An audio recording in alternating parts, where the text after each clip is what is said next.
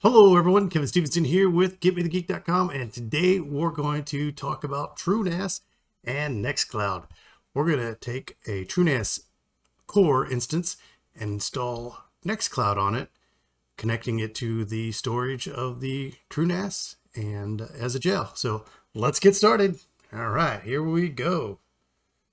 I'm Kevin Stevenson with PhasedLogix. We're a managed IT services provider. If you'd like to hire us for projects, go ahead and check us out at GetMeTheGeek.com. If you find my videos valuable, go ahead and subscribe and like. If you'd like to support me directly, go ahead and buy me a coffee. Okay, let's go ahead and get this set up.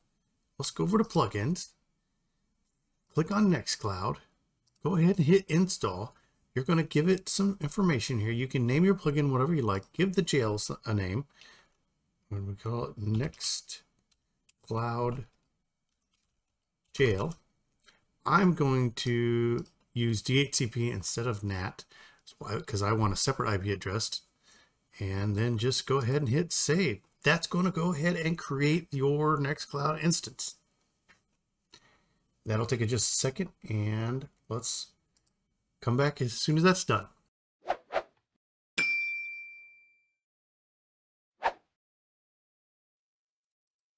Okay, so there you have it. It's installed. So it went through all these things. It gives you a readout of the plugin, what happened, and gives you an IP address. So you go ahead and copy that IP address.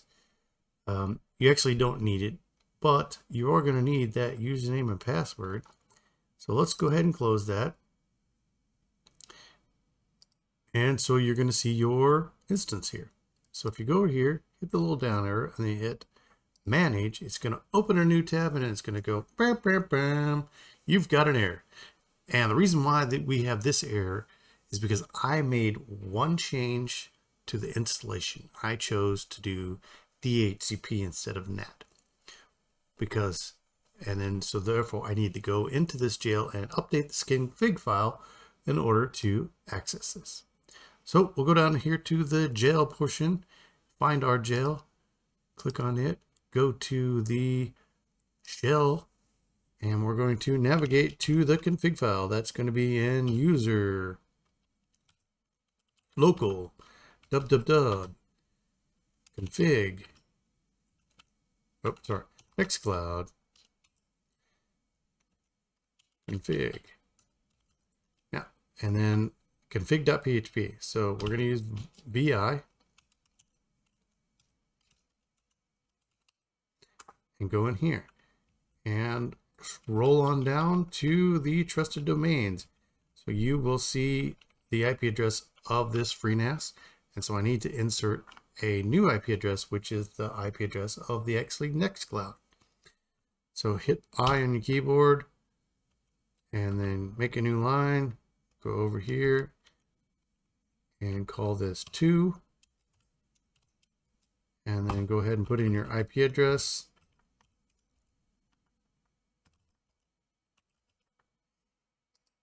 .197, my bad. 7, boom.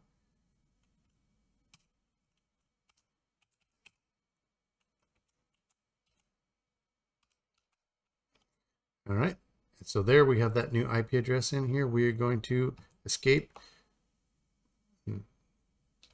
WQ it, and there we go. Now, if I go back over here and I refresh this page, you're going to have your login. So you might be asking yourself, well, okay, how do I get into this thing? So let's go back to our plugins. Take a look at our plugin, and there's post install notes. So here is our database name, database user, database password, admin user, and admin password.